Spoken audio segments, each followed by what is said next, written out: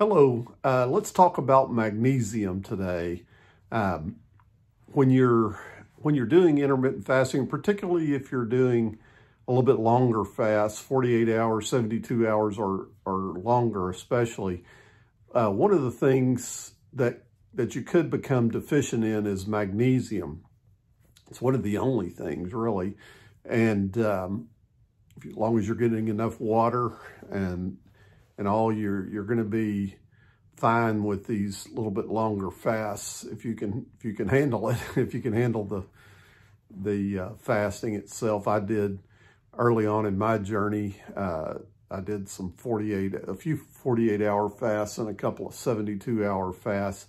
And if you are getting deficient in magnesium, you might start having some leg cramps, and you just don't want to become, magnesium is really necessary, so you don't want to become deficient in magnesium.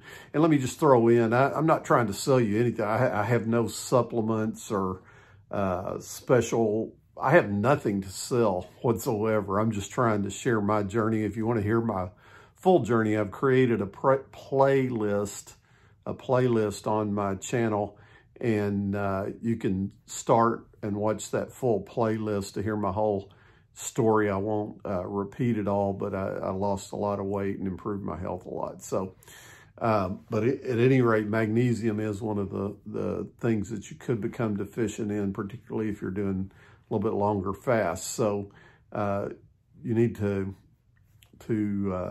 find some way to take care of that. One of the first things I did, Dr. Jason Fung talks about soaking in Epsom salt in a bath, running a hot bath, putting Epsom salt in there and soaking in that. And so I used this Dr. Teal's pure Epsom salt, and would put that in a hot bath and soak in that. And it feels really great doing that anyway. Very relaxing, just soaking in a hot bath, I guess, but the Epsom salt was good.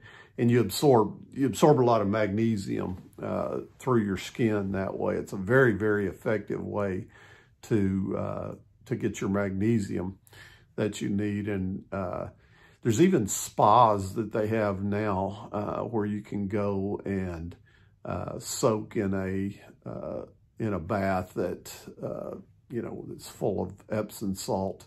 It's kind of becoming a popular thing, and it has a lot of benefits. And there's also a spray. For a while I was using a spray. I don't have a sample of that here to show you, but it's kind of an oily spray. Mine was a little white bottle with a little pump spray on top. And you can spray that on your calves and massage it in, and you absorb magnesium through, it's a magnesium spray, and you absorb it through your skin. And again, another real effective way, and you can put it right on the area, like the muscles where you were having muscle cramps and that sort of thing. There's also like capsules, magnesium capsules that you can use. This was the first one that I began using. The type of magnesium in here is magnesium oxide. The only thing I didn't like about this one is it gave me diarrhea. And I since learned that sometimes this is used for people who are constipated, and it'll get your bowels moving for sure. One problem though is you're not absorbing as much of it as you should either. So, if you're wanting to, supplement the magnesium in your body, if you're passing most of it through, that's not very good.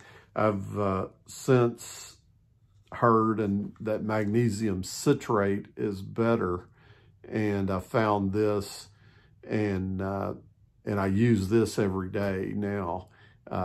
Just so I don't become deficient in magnesium, even though I'm not doing any long-term fasting now. Magnesium is still a real necessary thing, and that we all need. And this magnesium citrate works great. You absorb it better, and for me, it doesn't give me diarrhea. So this is the one I would recommend if you were going to, use some kind of source, like some kind of supplemental source like that.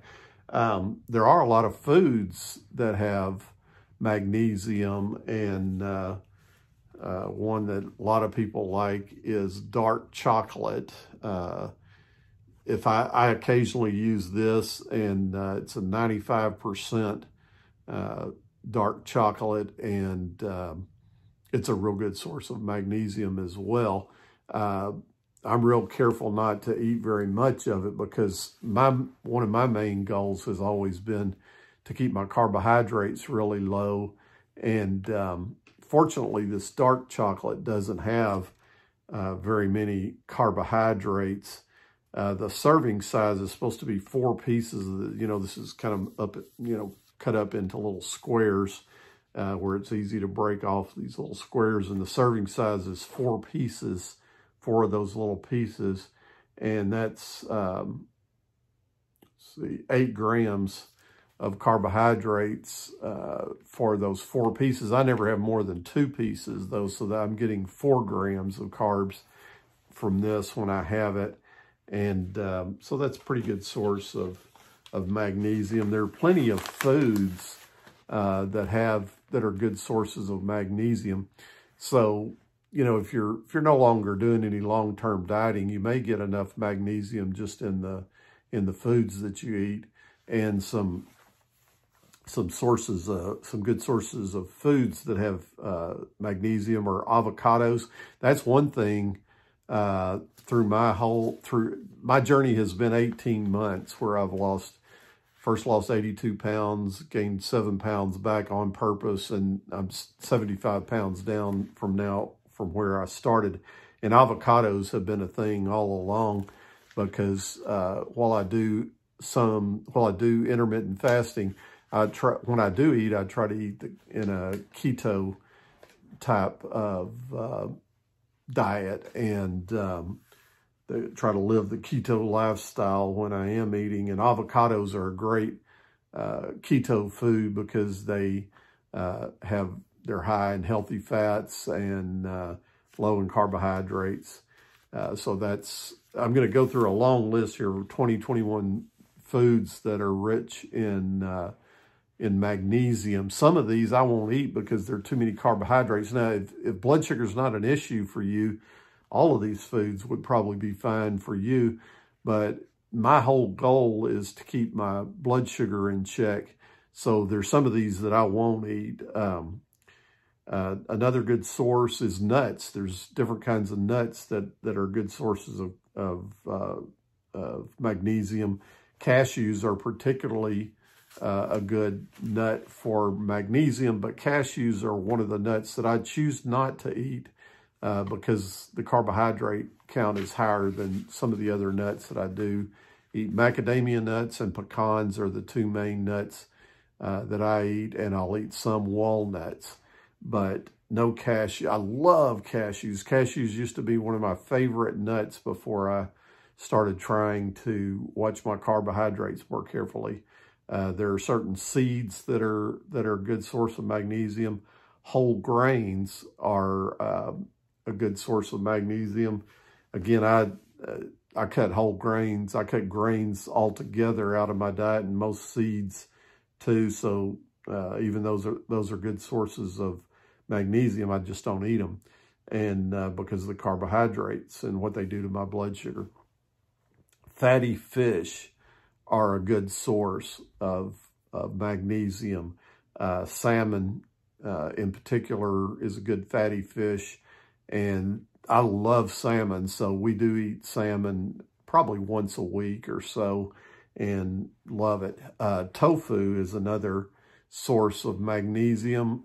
I just won't eat it. There's no taste, and there's just no reason for me to do that. I'd rather soak in a Epsom salt bath, or take some of these capsules for magnesium, or eat a little square of dark chocolate, or anything but eat tofu. I see no reason to eat tofu. But, for people that do eat it, you're getting your magnesium there, and are getting some legumes. That's beans, peas, lentils. those are all good sources of magnesium as well. I have chosen to not eat hardly any legumes, no beans, peas, or lentils. Even though they're not super high in carbohydrates, they do have more carbs than I stay super low on my carbs. I try to keep it under 20 grams a day. Don't always achieve that. I would never go over 50 and try to keep it under 20. And so I leave out beans, peas, and lentils. Any legumes I leave out. Bananas are another good source of magnesium, but again, that's something that you won't see me eating. I don't eat bananas because of what they do to my blood sugar. Leafy greens are a good source. So good leafy green salad or whatever, that's a good source of magnesium, and that is something I'll eat because the carbs are more agreeable there. Tuna is a good source. Again, another good fatty fish.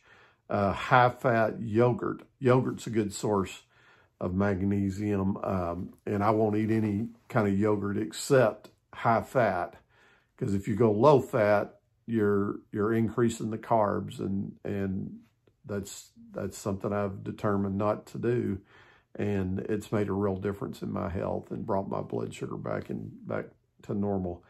Kefir, which I have never, to my knowledge, eaten. They call it yogurt's weird uncle. It's a sour taste, and from what I've heard, it's an acquired taste. I've never had it. I've never looked to see what the carb count is on kefir, but I've done okay without it. And I'm not sure that I like the sound of it. Chard is another source. Almonds are another nut that are a good source of magnesium. Almonds are they say, I think that almonds are one of those superfoods, and they're a good source of magnesium. Again, they're not high on my list of nuts because the carb count on those is a little higher than the macadamia nuts and the pecans. I stick with the lowest carb nuts. And for me, that is macadamias and pecans, because I'm very, very strict on my carb count, and it's paid off for me. Figs are another source of magnesium.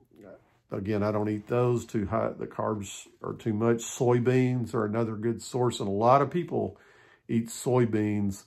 And again, if they're not struggling with blood sugar like me, that's probably a good source of nutrition. They're pretty high in protein, but for me, it's too many carbohydrates. Wild rice is another good source of magnesium, but again, I don't eat any kind of rice. Not white rice, not brown rice, not wild, no rice for me. So I won't eat that. And dried coriander, flaxseed, dates, and oatmeal. Again, I know a lot of people love oatmeal and probably love dates, but those are just things that I don't eat because they're too high in carbohydrates. Again, I have a playlist that tells my whole story, so I won't keep repeating it on each video. But if you're interested in how I lost 82 pounds and brought my A1C from a 9.9 down to a 4.9 without any medication, watch that playlist. It starts with a video by Dr. Jason Fung. And thank you.